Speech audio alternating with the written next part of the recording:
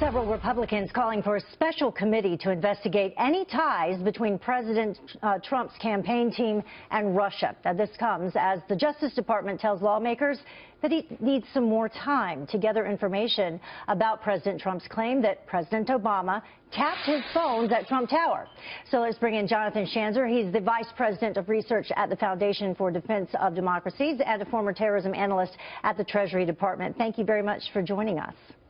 My pleasure. So not a lot of agreement so far. They have managed to agree on the scope of the investigation. They've also agreed on a witness list, initial list for this public hearing, which will be held on Monday.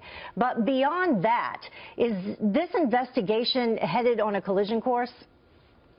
Well, look, I would say that there are some real questions right now about how the United States and Russia could possibly get along.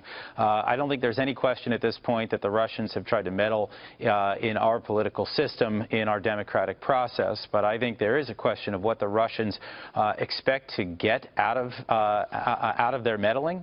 In other words, when you look at some of the staffing that the president has brought into his national security team, when you look at the president's overall posture on Iran, where the Russians have a partnership, and overall the way that this country views Russia, it seems like a long throw from third, so to speak, that you would begin to see a reset between Russia and the United States. And that, as you're saying, would be of greater concern. That would be the collision course that you would be concerned about. Is a Russia and U.S. alliance even possible? In my view, no. I mean, at the end of the day, I think you see a number of indicators that things are going in the opposite direction. You're certainly not going to see bipartisan support for some kind of renewed alliance. Certainly, that appears to be the case right now when you look at the political atmosphere in Washington.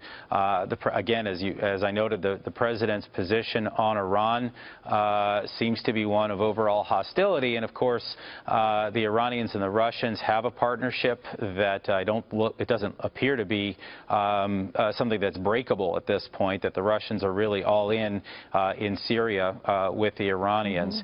Then you look at, for example, McMaster at the National Security Council, you look at Mike Pompeo at the CIA. These are not pro-Russia individuals on Trump's team. Yeah, why are we not hearing more about that aspect of the Trump team versus all of these connections that we hear about?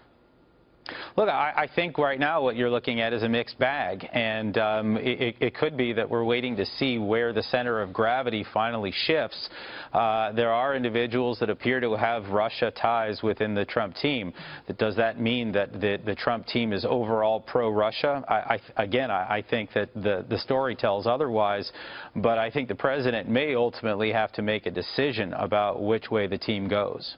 And should a bipartisan select committee be chosen to investigate this, do you think that that would be the best avenue to take?